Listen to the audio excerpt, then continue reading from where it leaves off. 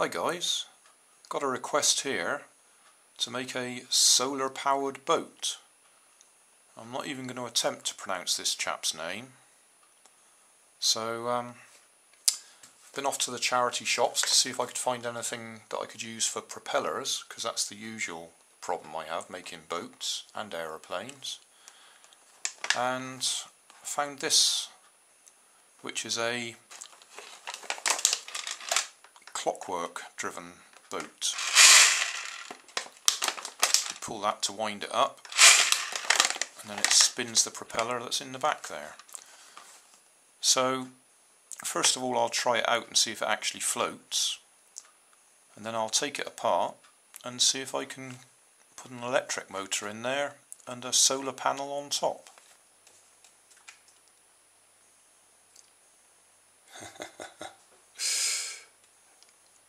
That doesn't float very well, does it?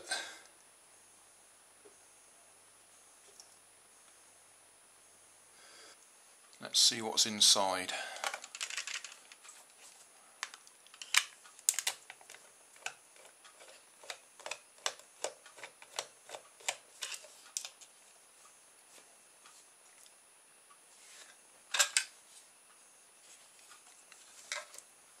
I'll save this. That's a handy little set of gears, and it's also a handy little clockwork motor in effect. It's the same as those little pull-back motors you get in some of the small cheap cars. And you can either use that to wind it up, or you could attach it to an axle and wind it up that way. But either way there's some useful gears in there, so I'll save that. Don't have much use for the sail and the rigging. I'll save the propeller, but I think what I'll do with the hull is I'll trim this bit off entirely, and then I'll put an electric motor up here somewhere that goes down at an angle, something like that, with a long shaft on it, so the motor's actually sitting up here somewhere. Shaft goes right down through with the propeller sticking out the back here somewhere. For solar power I'm going to use one of my solar fluttering butterflies that I've already taken apart. So that's the solar panel and that's the electric motor. I've taken this off one of my solar powered cars. So I'll put a shaft on there to go right down through the boat.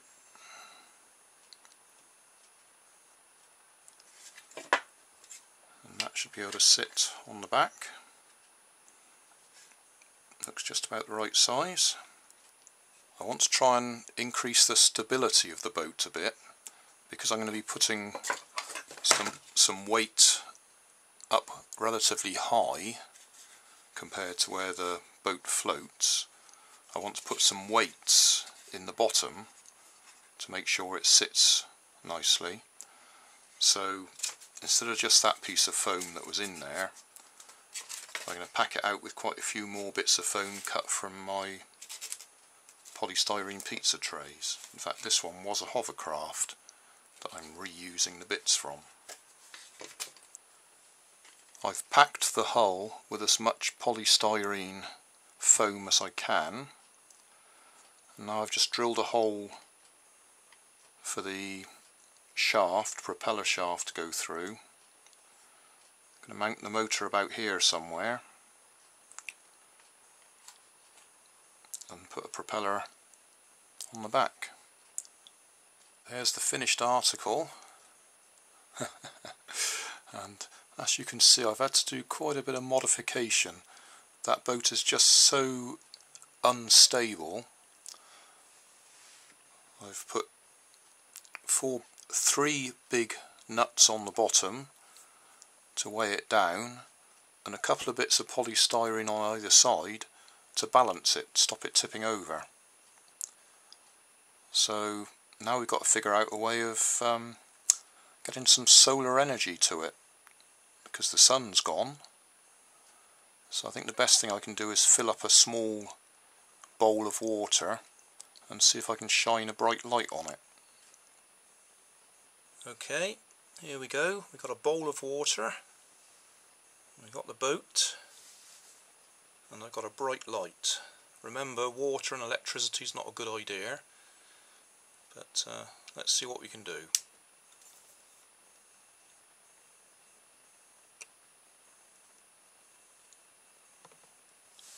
Well, that seems to work.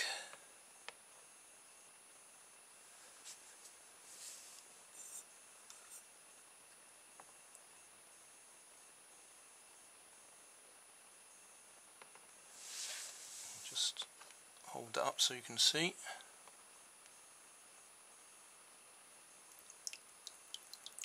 So, a solar powered boat.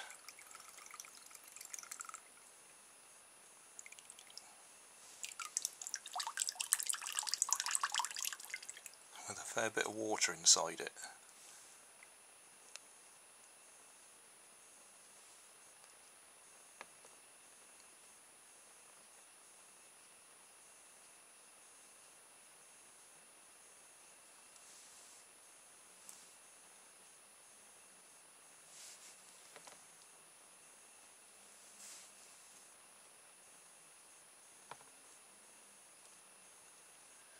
But I'm afraid that's the best demonstration I can do, because the sun's gone.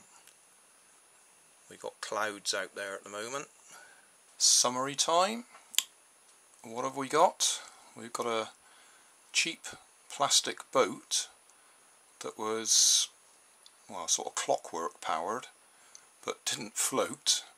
Not quite sure what it was supposed to be. I suppose the description covered it as being a water toy. It didn't actually say boat. I filled it with foam to stop it sinking. It was then very unstable, so I've got these nuts on the bottom to weigh it down, and a couple of polystyrene pontoons on either side to hold it level in the water. Then we've got an electric motor and a solar panel from one of these solar fluttering dragonflies. The propeller came with the boat, which is what caught my eye originally, and we've got a little bit of bicycle spoke to extend it through to the motor. And that's it. It works, but the sun's gone in, so we can't go out and show it in the garden.